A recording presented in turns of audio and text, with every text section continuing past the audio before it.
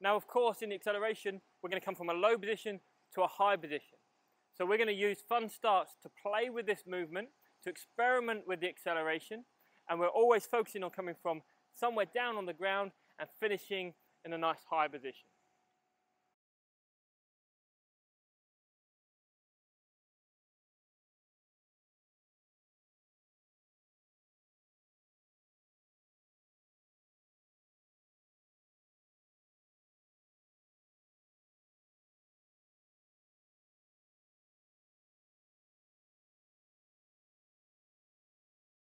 So now that we know how to move from a low position to a high position and how to align our forces down the track, we can start to move towards the sprint start position.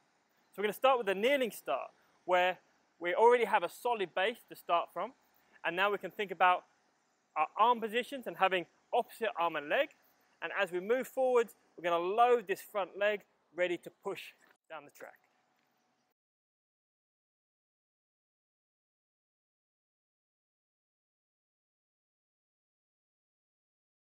Now the next step is to move into the 2-point start, where we have to start to create that stability and create those knee angles for ourselves.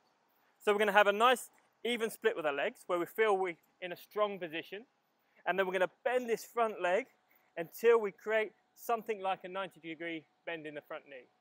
From here, we're going to try and be strong as we move forwards over the knee, maintaining this 90 degrees, ready to run.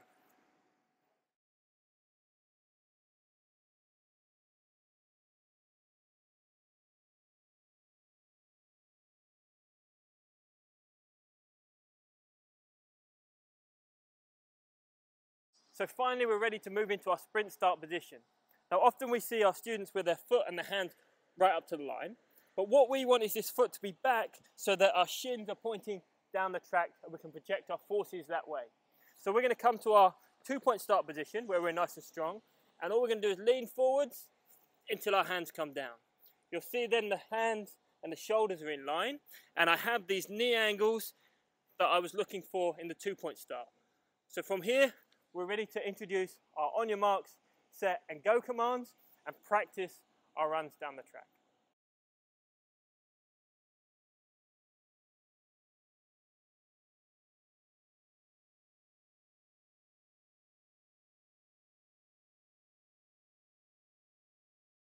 So the last thing we want to teach is that we don't want to come from our start position straight into our upright running.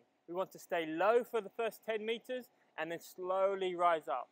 So we're going to set out a series of markers with the first 10 meters trying to stay as low as we can. The next 10 meters, we're going to rise up to our tall position, and the last 10 meters, it's going to be as fast as we can. And this is going to be our basic race plan.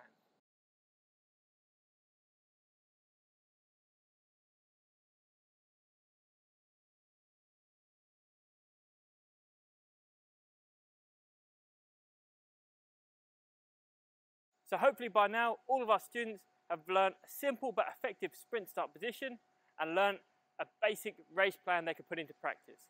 Now a chance for us to have some fun, have some competitive races, and to use the on your marks, set and go commands.